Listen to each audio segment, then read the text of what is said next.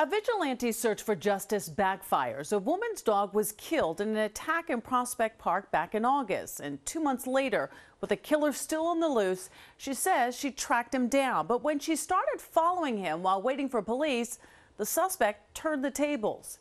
Here's Eyewitness News reporter Kemberly Richardson. I was left out like bait for 40 minutes. Here in Prospect Park, as Jessica followed the man who attacked her and her dog back in August, hitting both with a stick. The 40-year-old says Moose needed surgery, but didn't pull through. There's no words to describe losing your dog in that manner.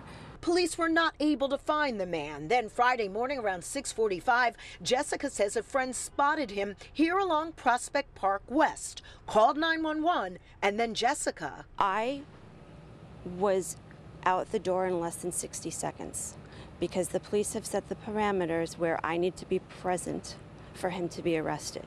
Jessica says she also called 911 several times, maintaining when she got to 9th Street, she then spotted a marked police car. They would not lower their window, and they waved me away.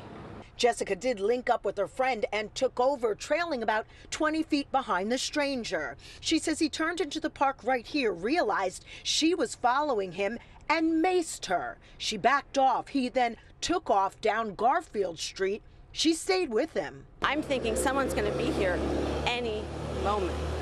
Jessica tells me things took a sudden and terrifying turn right here. She says the man ran into this building. She lost sight of him, but seconds later he reappeared. He comes out from the brownstone with the stick and starts chasing me, and that's with the mace and the stick and full speed. Police arrived, took a report, but have not tracked down the man. Jessica realizes she could have been seriously hurt and says she will not do this again alone.